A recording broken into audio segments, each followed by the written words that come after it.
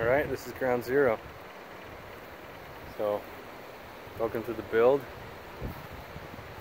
This area, I've laid it out and I had things just kind of thrown down to measure and such.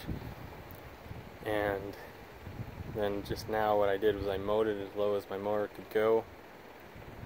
And the darker green square you see in the center is going to be the interior space, floor space of the finished product, and the areas of a little more dead grass that surround it in a rectangle. That's going to be the wraparound porch for this cabin. And I'm going to make it in a way that when we eventually get a piece of property in the mountains, I can disassemble it, and with fairly, considering disassembling a cabin, say ease,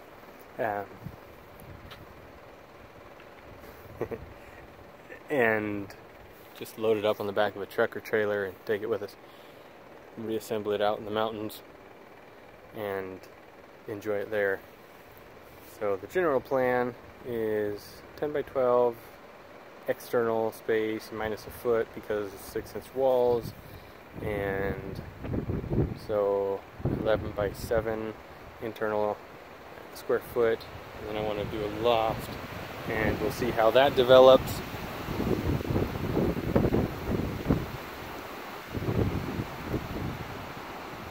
Just pausing for the wind there. We'll see how that develops as materials become available, but it's going to be a lot of work because this whole cabin, my plan is basically zero budget, and it's going to be made out of these pallets that I've been obtaining and disassembling, and I'll show you how I put them together to create the logs for this to be a log cabin. And it's going to go together. My plan is to make it a double tongue and groove, but we'll see how that goes, if the jigs work out right, and if not, and I'll share that with you as well. And I'll put some windows in it, and wrap around porch, hopefully half wrap balcony on just two sides, but we'll see. Maybe we'll do a full wrap if I have the resources for it.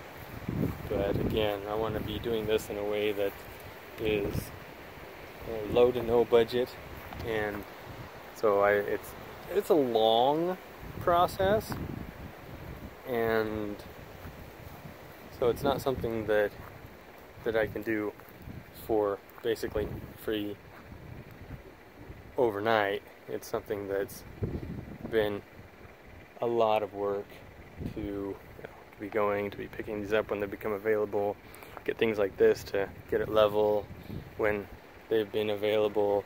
Now what I'm going to do to start is also, again, this is something that was made, it was just shared with us, so it didn't cost anything. And if you watch my other videos, you can see that I got it and I put it all over there in the garden, and I'll give you a good view. And I just have boards from the pallets holding it down. That's what those are. And now the whole square footage that includes the wraparound porch, that should be able to be covered by this. And so that's the plan. We'll see if it's executable. And I have a broken selfie stick and no tripod, so please bear with me as I work on this, but hopefully this will be stable for you so you can watch. There we go. Okay, hands free. So my plan is to spread this out and to cover the area that I'm going to have for the full footprint, including the wraparound porch, and that way I don't have weeds coming up underneath, neither the cabin nor the porch. So this is going to be obviously an off-grid cabin. There's not going to be anything to have electricity or anything like that. So that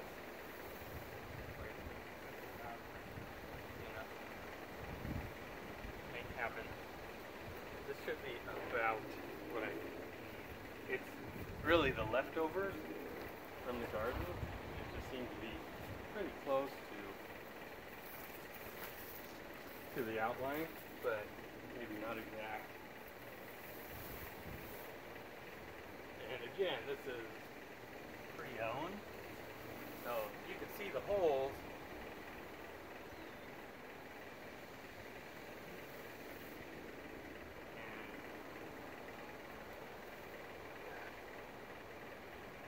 It's pretty close. Might be a little short and a little long. But you get the idea.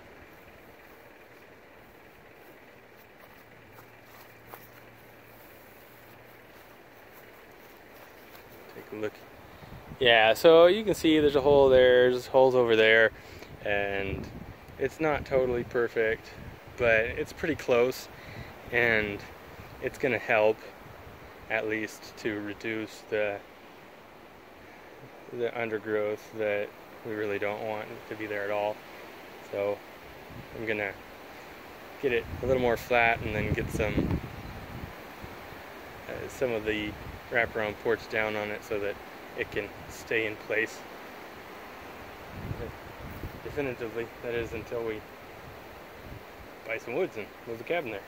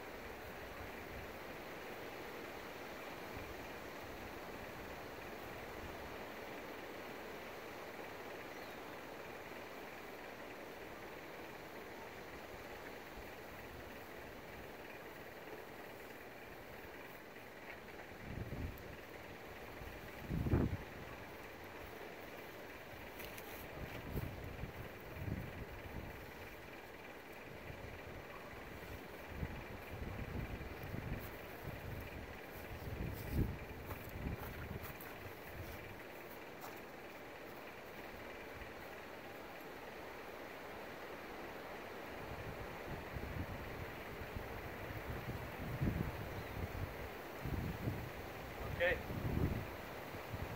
About as good as it's going to get. I'll make it a little more long term.